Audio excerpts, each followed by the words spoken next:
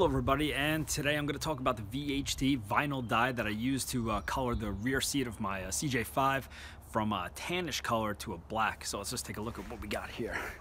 So this is the seat after just the, pretty much one can or application of the VHT vinyl dye. I'm not gonna lie, I didn't do any prep. I did not do any masking off or anything. I just left the seat as is and sprayed it. So you can see here I had a couple spots where I couldn't reach, but that was the color tan, and that's what it is now.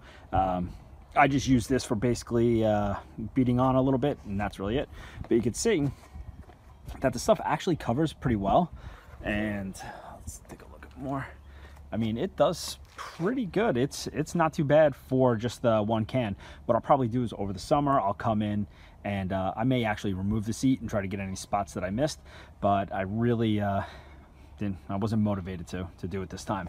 But you can see, like, compared to the front Rugged Ridge seats, it's not too bad. So I got this seat for $30 off Craigslist, and it was pretty much a no-brainer to buy. Came with these awesome Toyota seat belts. I think the guy had like some sort of FJ40 or something like that.